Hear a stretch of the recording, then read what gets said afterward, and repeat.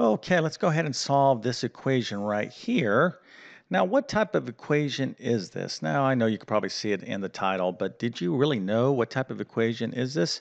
Hopefully, most of you are saying, oh yeah, I know what this is because this right here tells me it's a what? Well, put your answer in the comment section. Of course, you can see the answer in the title, but here is what I don't have in the title of this video is the solution. Now, can you solve this particular equation? If you can, that's impressive. It's probably going to take a good couple of minutes to do so. So go ahead and pause the video, work on it, and then we'll compare notes here in a second. But I'm going to solve this, and I'm going to be explaining things about logarithms. Now, just the simple fact that you're watching this video, I'm assuming you may be a math student. If that is the case, this is excellent because this tells me you're at like the Algebra 2 or college algebra, or maybe pre-calculus level, or some other math course along those lines. So that's excellent in terms of getting to this level. But you have to understand logarithms. There's so many um, important type of math problems that we need to have logarithms to help us out with. And logarithms are a pretty big subject. I'm going to be hitting on a couple of big ideas about logarithms in this particular equation. But again, I don't want you to substitute this video as a full lesson on logarithms because you're going to need to know more than what I'm going to be sharing with you in this video. But first, let me quickly introduce myself before we get going here. My name is John. I'm the founder of TabletClass Math. I'm also a middle and high school math teacher. I'm going to leave a link to my math help program in the description of this video. But basically, I have 100 plus different math courses ranging from pre-algebra to pre-calculus and everything in between. So if you're at the middle school level, high school level, or even college level in terms of mathematics, I can help you excel in those courses. Now, if you're taking any test that has math on it, for example, the GED, HiSET, TASC, GRE, GMAT, ASVAB, AccuPlacer, SAT, ACT, teacher certification exam, and a course exam, you get the idea. I can help you prepare and pass those exams. If you homeschool, I have a very comprehensive homeschool math curriculum and program you might want to check out. And if you don't have any math notes, don't panic. You can use mine. However, I'm going to leave links to my math notes in the description of this video, but I'm going to tell you right now, you must take great math notes if you expect to excel in mathematics. I've been teaching math for decades. This is the number one factor that I can look at in terms of helping a student to say, let me see your notes. If they gave me this look, notes, I'm not into notes. I'm like, I don't take notes. Well, if that is the case, then that probably tells me that student's going to have a tough time in math. There's just too many moving parts, too many details. Anyways, let's get into this problem. Again, if you want to try to do this on your own, sit back and pause the video for a couple minutes, but let's go ahead and get going here. Okay, so we want to solve a logarithmic equation. That's the whole idea here. And I got some big picture things that we need to think about. So anytime we are dealing with a logarithm, you want to go ahead, and this is where we're talking about an equation. You want to be thinking about an exponential equation. So we want to get this thing out of logarithmic form and into exponential form. Now, if you had an exponential equation, we would use logarithms to solve. So you kind of have to, use this as a big picture. So this would be an exponential equation. This is a logarithmic equation. So we're starting off with a logarithmic equation, so we want to end up in a exponential equation. But let's just review here some real basic stuff. So when you're looking at a logarithm, you have this little number down here. Let's go ahead and just take a look at our problem. Now here, in this particular problem, we don't have that number, but that number is there. Okay, it is base 10. Okay, so that's the little number, that's the base. Okay, so hopefully this is review for a lot of you out there. If you're learning this for the first time, again, this is not going to be like a complete full lesson. So I'm kind of assuming you might know a little bit about logarithms. All right, so when we have a logarithm, there's a little number down there, subscript, that is the base. Okay, now if we take that base to a certain exponent like this, take a base to an exponent. So for example, if I have 2 to the 5th, okay, that is what, 32. Okay, so this is the base right there, 2. That little 5 is the exponent, and this a is our answer. Okay, that is the answer. So anytime you have a logarithm, we could just rewrite the logarithm as an exponential function this way. So, okay, that's the base. I'm going to put that there. This number on this side of the equation is the exponent. I'll put that there. And then whatever's right here is the answer. I'll put that there. Okay, now, Again, once I have my logarithmic equation, I write this as an exponential equation, and then I'm going to solve this, and that's how we're going to solve this logarithmic equation. But there's a couple of fun twists in this problem, and let's get to it now. Okay, so at this point in the problem, looking at this, I have log. Now, we don't have anything down here, so anytime you see log, that's the common log. There's a base 10 on there, but it's not necessary to write that base 10. It's just implied that it's there. But if you look here, let's go back to my little scribble scratch, because I am trying to get you to understand this big picture concept right here, okay? So if I got my logarithmic equation, notice it's just one log, log. There's not two logs here like in this particular problem. See, I have a log here and a log here. So in order for me to write this as an exponential equation, I got to get my expression down to one logarithm, just like this, okay? One expression with just one logarithm.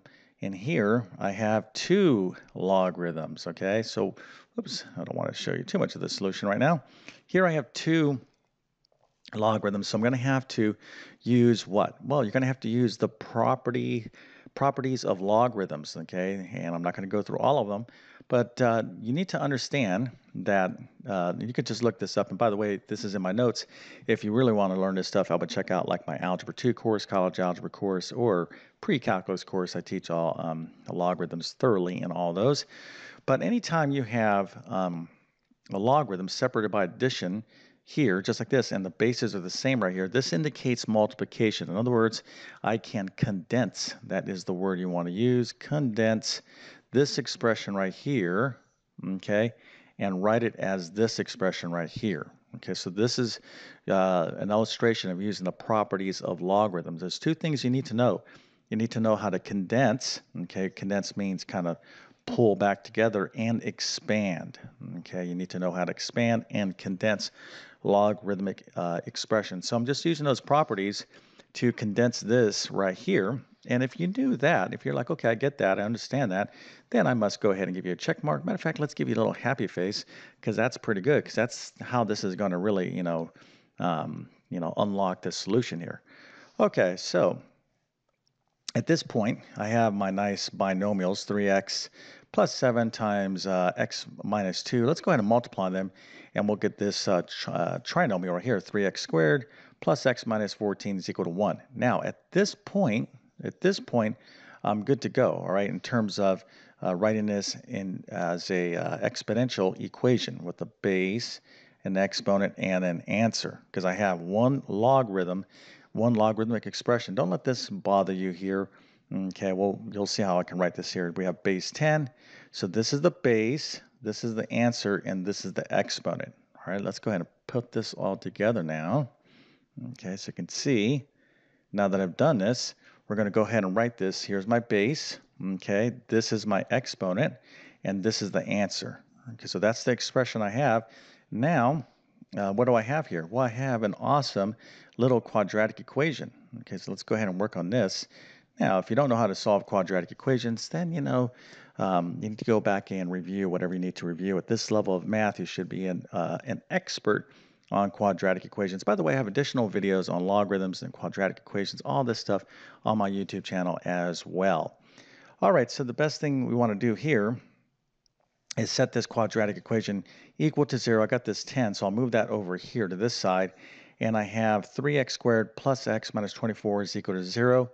Now, because I know you know how to factor, all right, factoring is such an important skill in mathematics at this level. If you can't factor, you literally are not going to be able to pass an algebra class.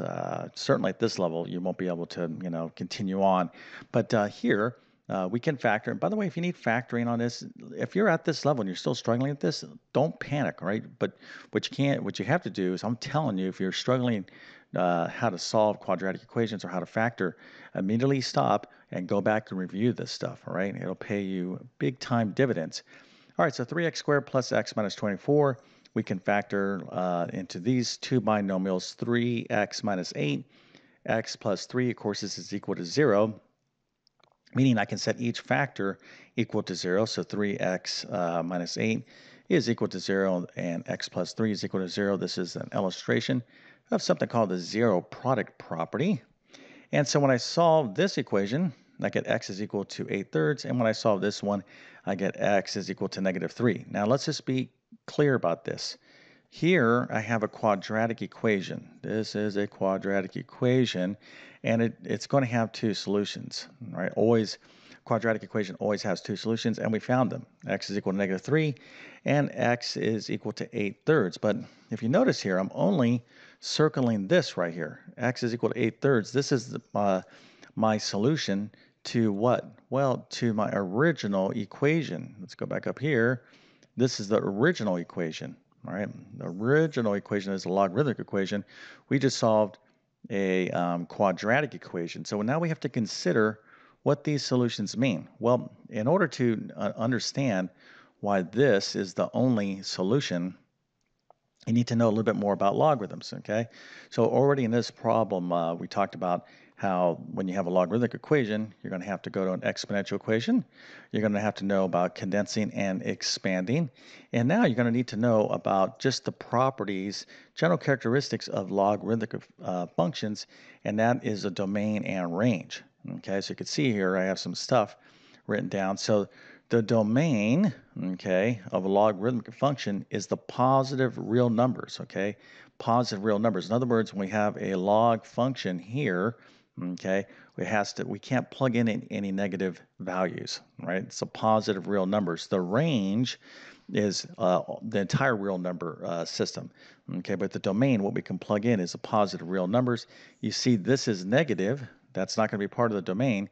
So x is equal to 8/3 is why that is the only solution to this equation, okay?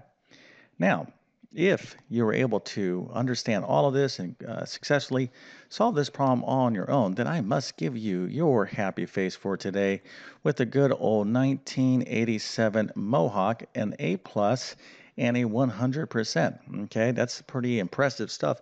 Matter of fact, if you're in my math class, I might just say, you know what, just take the rest of the year off, send me your work, say, just take the test on your own, tell me what you got on it.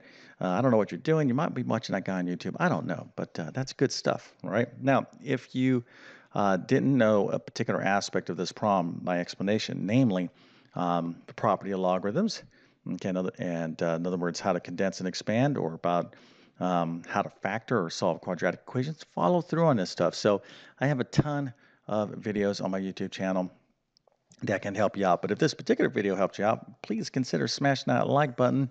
That helps me tremendously. And please consider subscribing. Been on YouTube for 10 plus years, have well over 1,000 math videos, basic to advanced math. So I'm posting new material all the time. Again, have a ton of stuff already on my channel that can help you out. But my best math help will always be within my math help program. Okay, so with that being said, I definitely wish you all the best in your mathematics adventures. Thank you for your time and have a great day.